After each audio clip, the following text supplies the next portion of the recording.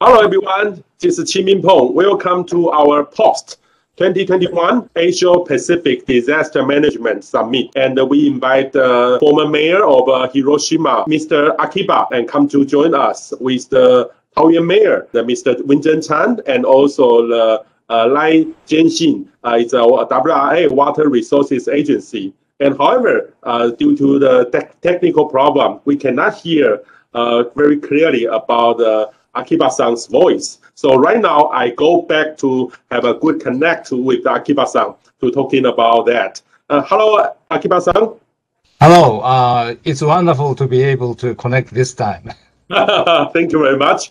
I'm wondering, what's your comment about that summit? And probably because the first question I asked the Mayor Chen is talking about right now is the climate emergency. It's totally different compared to the traditional disaster. I remember when you have a keynote at that day, very clearly talking about the Japan's earthquake and also the heavy rain and some kind of events. But during the climate emergency, it's totally different. And Mayor Chen's claim, and we shall prepare something for that. And however, what's the Japan's thinking about the climate emergency? What will you do? You know, it's a global and very long-range problem. And even if we start right now to address the problem, it will take years, before the real effect actually takes place. But some of the bright spots in the whole picture is that local governments, cities and towns, already started to tackle this problem years ago. For example, while I was mayor, that's 10 years before I became mayor of Hiroshima in 1999. And soon I realized that cities do have an important role in addressing the question. So we formulated the city's plan to reduce carbon emission by 50% by 2030. That was the goal in around 1995. And unfortunately, it has not been pursued in all the cities in Japan and all the cities in the United States either. But some of the more aware cities did take up the project and start formulating questions. And in addition, we addressed problems on a day-to-day basis to reduce carbon emission from that point on. And the Japanese government has finally come to set the goal, the same goal as the city of Hiroshima had set right now. So it's a 50% reduction by 2030 and by 2050 carbon-free society. So anyway, I'm glad that the world is coming around and in addressing the problem. But I know that in Taiwan, you have tackled these problems, just logically, scientifically, and based on facts. And I envy how you have been doing this, and I hope you will export your know-how, your commitment, and various specific measures that you've taken to the rest of the world, especially within Asia, so that we can catch up.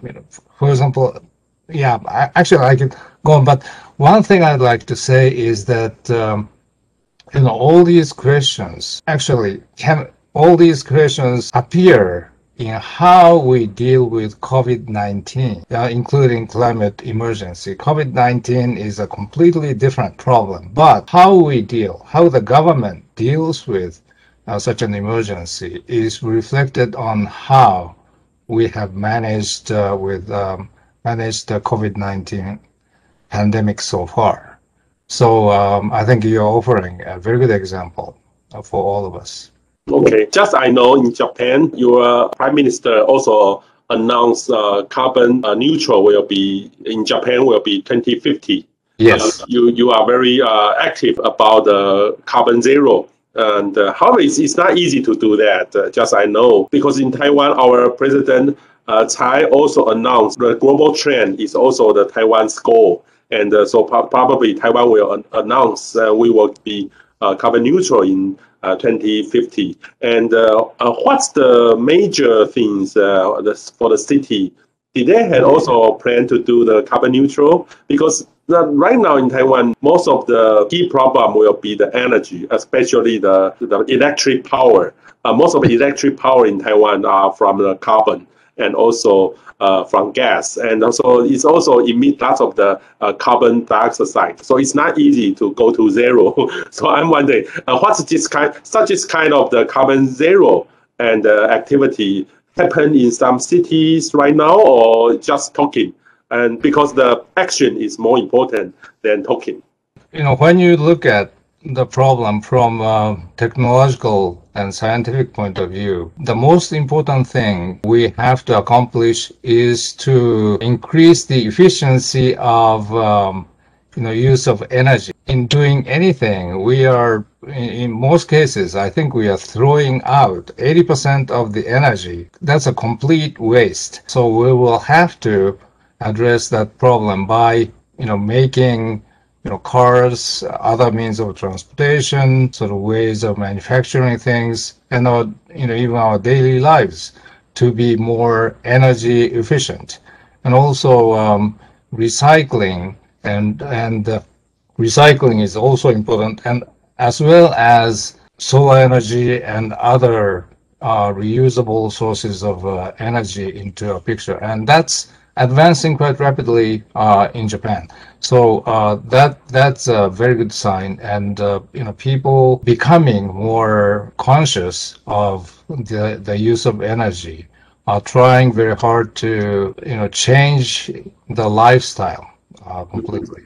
And in order to activate that, recently throughout Japan, providing free shopping bags, plastic shopping bags, has been changed so that we have to pay. Well, we have to bring our own shopping bags. But that happens, several times a day. And that makes people aware that, we have to address this problem. So that comes back to the use of, for example, hot water within each house, and also in factories and other places as well. Also, at the city level, we have created the energy sort of trading system by which that one sector that saves energy, could sell the right to a certain percentage use of energy to other places where the use of energy cannot be reduced so rapidly. So that kind of trading is creating a market for energy use and so forth. So all those things are done globally, but they can be done more realistically at the city level and town level. And I believe that that's also something we cities should tackle. Okay, thank you. And I remember that day, the Mayor Jen and also the Dr. Lai, and they are talking about the drought situation. Sometimes in Taiwan, we have more experience about the flood, heavy rain, and the drought. It's not easy to find a drought event, especially this year is a special year. Last year, no typhoon come to Taiwan, and later on, and this year because of the La Nina, and in Taiwan's springtime, and during the spring season, we do not have enough precipitation. So right now, we also meet a very severe drought situation, especially the May front.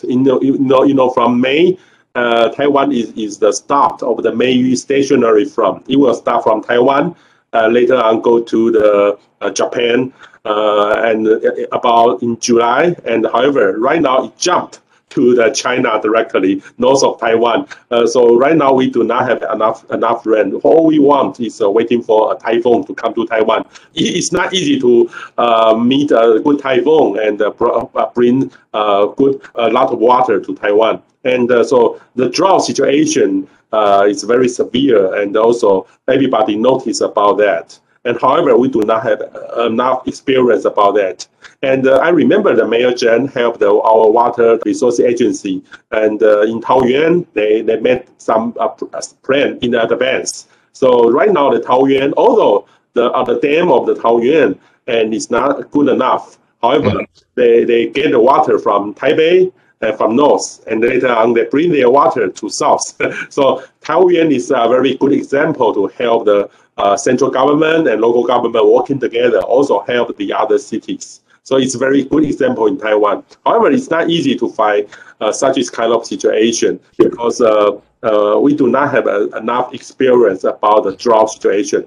So I'm wondering, if you are the mayor before, had you met the drought situation before, or it's not easy? Because I know in Japan, sometimes Japan will make a new dam right now, and you will prepare to save the water as you can, right? Well, yes, drought had been a big problem, but recently, well, let's look at about 20 or 30 years span of time, that drought became a serious problem for Japan and the Tokyo area, and actually in Shikoku and the western area. I guess that's about 15 or 20 years ago. That was a serious problem. But after that, I guess the typhoons, the pattern of typhoons sort of coming around for, the Philippines, Taiwan, Japan, Korea, that pattern has shifted radically, and also the severity of each typhoon has become greater. The number of typhoons occurring each year really has not changed, but that each typhoon relatively has become stronger than before. So what we actually had been hit was that the massive amount of torrential rain during the rainy season, that's in June, and that's coming very soon, June and July, and also typhoons, massive typhoons hitting Japan, causing, floods and, debris, disasters, and so forth. So we haven't really seen serious drought, except last year. I guess in one prefecture, the dam that was prepared for drought season had to be evacuated because the dam had to be reconstructed. And because of that, there was not enough water. And as you mentioned, the enough number of typhoons didn't really hit that area in time. So drought became a problem. So then the neighboring cities, towns, and prefectures, they all sent, emergency water trucks provided by different fire departments and so forth. And that's one experience we had recently, and that was caused by the reconstruction of the dam, and also that coincidentally coincided with the lack of rainfall in that period. And another possible thing that reminded me was desalination. The Japanese technology for desalinating seawater is really great, and we actually have been sending desalination machines and mechanisms to the Middle Eastern countries. That could be an emergency. Also it's costly, but technological solutions also do exist. I remember I asked the Mayor Chen about the leadership of mayor when the disaster happened. In Taiwan, our experience is the mayor in charge everything. For example, even in Taiwan, we have a typhoon vacation. Yes. For example, typhoon come to Taiwan, and it will hit that city. And sometimes the decision of today we do not need to work or go to school, and the mayor will make the decision. And sometimes, the uncertainty of the typhoon is very high sometimes. And so sometimes the mayor, if it's too loose and also too tight, people will complain about that. And so the role of the mayor is there were lots of pressure on everything of the mayor. So I'm wondering, what's the leadership in Japan? You are mayor before, and what's your leadership about when a disaster come to you, and what do you do? And because you are a leader, or from top down or bottom up, what's the leadership you did before? Actually, I mentioned during my speech the lack of coordination And the delegation of power at the three levels of government in Japan is a problem. That's the national government and prefectural government and the city and town government. Just what you describe as the Taiwanese system is very good because it's very clear that the local governments do have the authority to decide what to do. But in the Japanese situation, for example, in the Hiroshima experience of the torrential rain in 1999, the disaster was so monstrous that the city fire department could not completely handle the situation. So we had to rely on the self-defense forces to come in to help. But the city does not have the authority to ask the national self-defense forces directly. So we have to go to the prefecture to ask the self-defense forces to come to help the city. So there's always sort of an indirect route, to the important connection.